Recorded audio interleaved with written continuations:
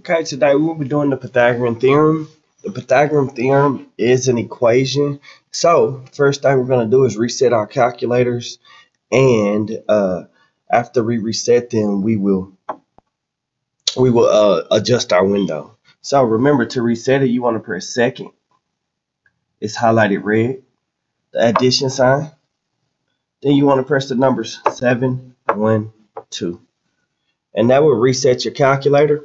Next, you want to adjust the window. The window button is right up at the top in gray. It's next to the Y equal button.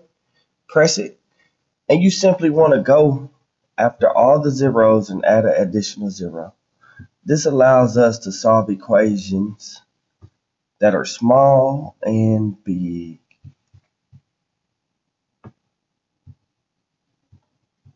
Okay, once I've added my zeros to the window, I'm ready to go. I can press second, then mode right next to it, and it takes me back to the home screen.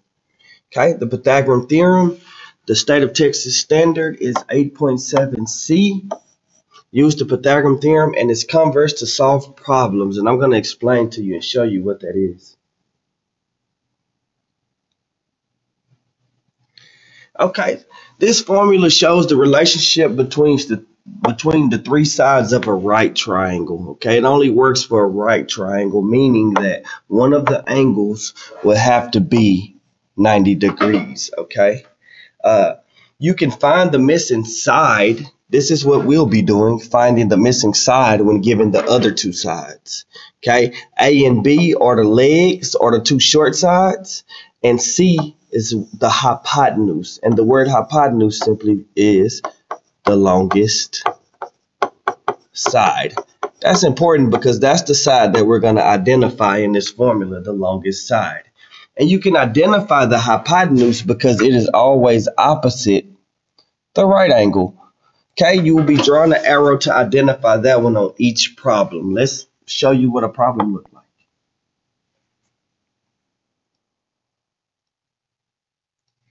Okay, here it says find the missing measure for each right triangle. Well, we have one right triangle here, and we know that it is a right triangle because here's our right angle. Okay, the first thing I'm going to do before I even start my work is I'm going to locate the longest side by drawing an arrow from the tip of that right angle, from the corner across, and this is my longest side. That is C. In this situation, we're finding C, which is fine. Next, I'm going to go and I'm going to write my formula, which is A squared plus B squared equals C squared. Okay, that's an equation, right? Because we have an equal sign and we have something on this side of the equal sign and something on that side. And all we're going to do is we're going to plug in these numbers. Once you have located C, the other two are A and B, and they're interchangeable. It doesn't matter if you make this one A or B. The only one that's super important that is not interchangeable is C. Okay, so if you made 20B and made 15A, that's fine. It will still work. Those two legs are interchangeable. Okay, so we have 20 squared plus 15 squared equals C squared. Okay, that is the equation that we're going to solve. So we're going to use our calculators to solve that equation. Here's how we do so.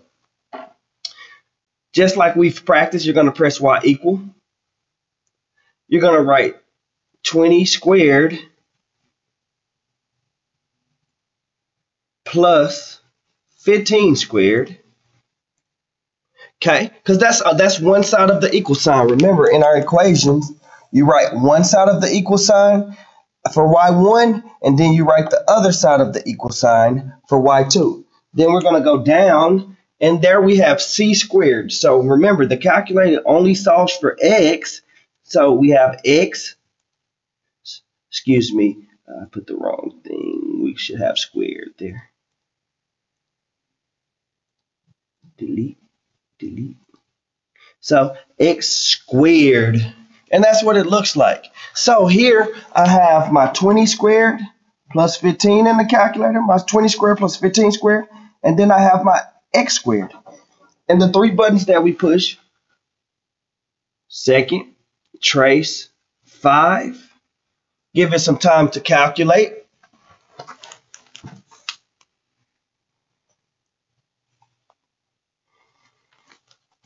Okay, and remember, when first curve pop at the bottom, I simply want to press enter 3 times. 1, 2, 3. To get the intersection, our answer is 25. C equals 25. And that's how we use the Pythagorean theorem to find the missing side of a right triangle. Here's another example of this.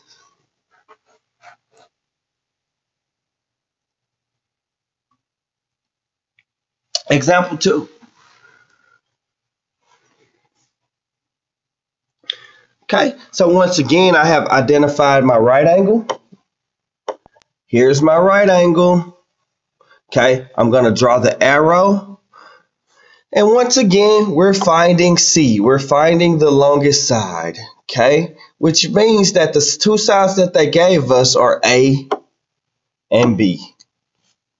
Okay, now I'm going to write my formula. We have A squared plus B squared. And you don't have to remember this formula. It is given on your formula chart. Okay, so we're going to substitute the 5 for A. We're going to plug in the 12 for B. And once again, we're finding C. We have that equation that we're going to solve. So once again, we're going to press the Y equal button. We can clear out that previous equation that we solved to get that answer. We're going to use our new numbers here. So we're going to use our 5 squared plus 12 squared. Then we're going to go down to type in the other side, which is the C squared. Now remember, no matter what the variable is, the calculator only solves for x, which is right next to alpha. So x squared. We have everything plugged in. We're going to press our second, trace 5. Give it some time to calculate.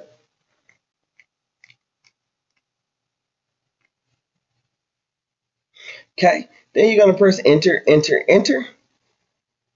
And our answer here is 13. C equals 13. And that's how you do the Pythagorean theorem. Here's another example.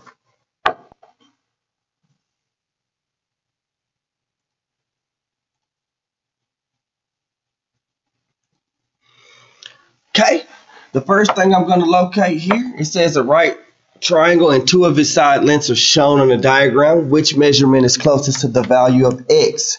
So here's what we're finding. Here's my right angle. I'm going to draw my arrow. Oh, no, there's a number there. So that is C. That is the longest side. So we're missing the A or B, and it doesn't matter which one you make it. We're going to make that A and make this one B. So I'm going to write my A squared plus B squared equals C squared, because that's what the formula is.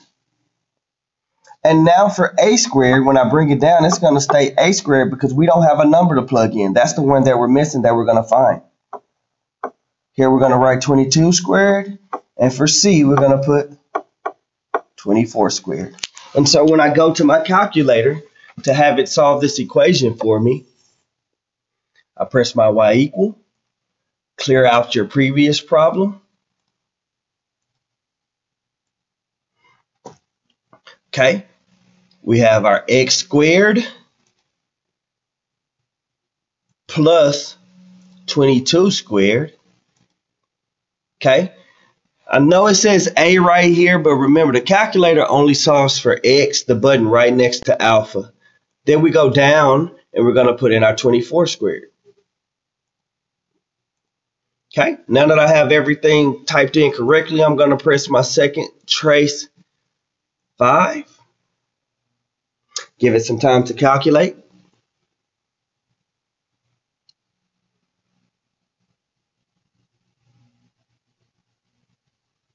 Enter, enter, enter.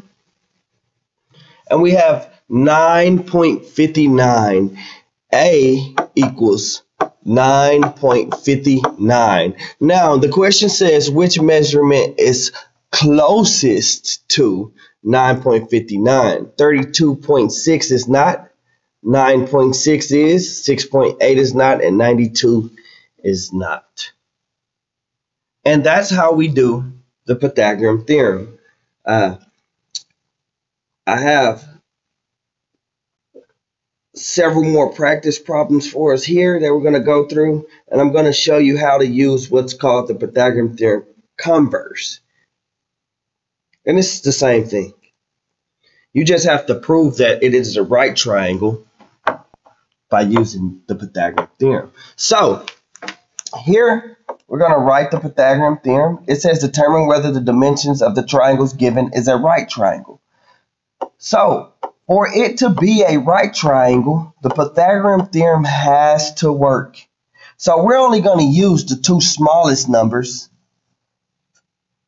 This one right here we'll use in the end. But we're going to use the 13 squared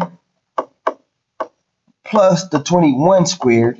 And we're going to see if the calculator gives us 28.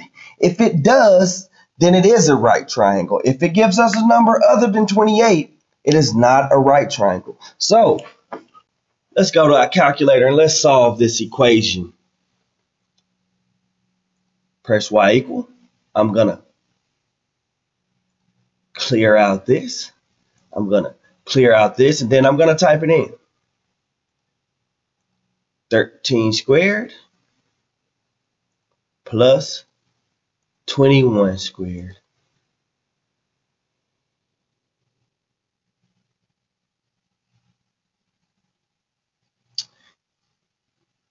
Okay, then I'm going to go down and I'm going to type in my x squared. Second trace 5.